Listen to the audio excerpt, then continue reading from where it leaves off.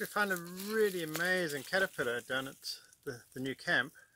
Just brought it up to my house. I just wanted to check what it was, and I was correct in my initial assumption. It's called a lunar moth, or moon moth, some people refer to it as. And these caterpillars are absolutely huge, as you can imagine.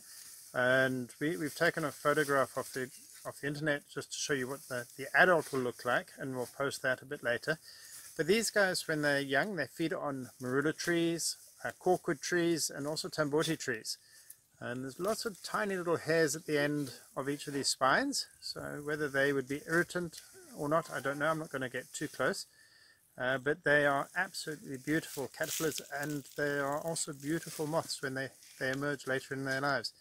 So I'm going to release them onto a marula tree in our garden, and yeah, hopefully that's where he feeds from. That's where he feeds from, yeah. So let's put him back up here, and hopefully he will enjoy some of his preferred food. Oh, sorry. There he goes.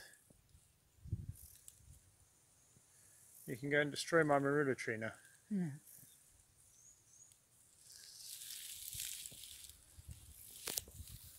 Oh, I wonder if I can just zoom in on him there. Here he is, hanging in the tree. Perfect camouflage. It's a beautiful bright green colour, hey? Absolutely wonderful. Cool.